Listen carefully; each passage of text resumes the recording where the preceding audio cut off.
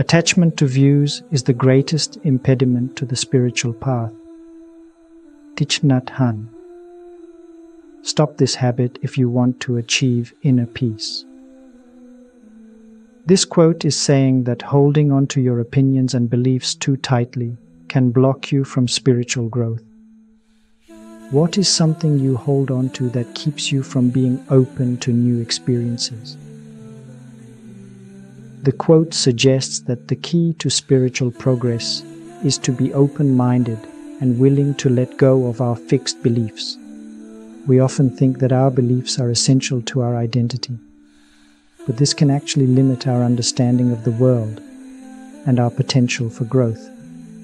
Like Socrates, who famously said, "The only true wisdom is in knowing you know nothing."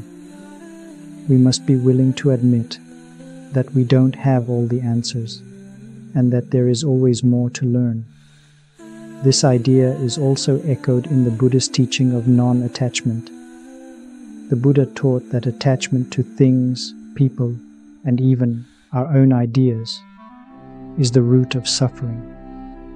When we let go of our attachments, we open ourselves up to a deeper sense of peace and freedom.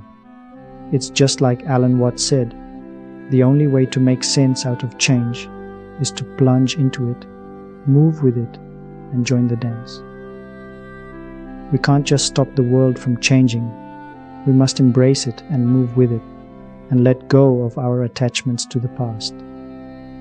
In the classic movie, The Matrix, Neo is presented with a choice: to stay in the familiar world of the Matrix, or to accept the unknown truth of the real world.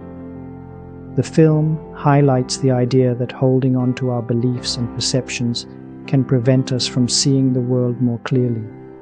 We might be living a lie, but are afraid to see the truth because we are attached to the way things are. As Neo learns to let go of his former reality, he discovers a new world and the true potential of his own being. We can see this happening on a micro and macro level.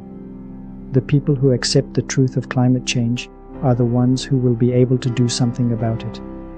The people who accept their own flaws and mistakes are the ones who will be able to grow.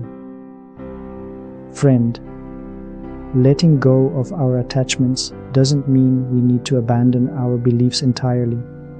It simply means being open to new perspectives and letting go of the need to be right.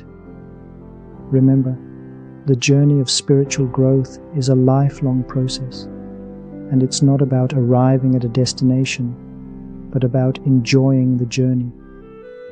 If you got any value out of this message, please give us a like, share, and subscribe for more daily wisdom.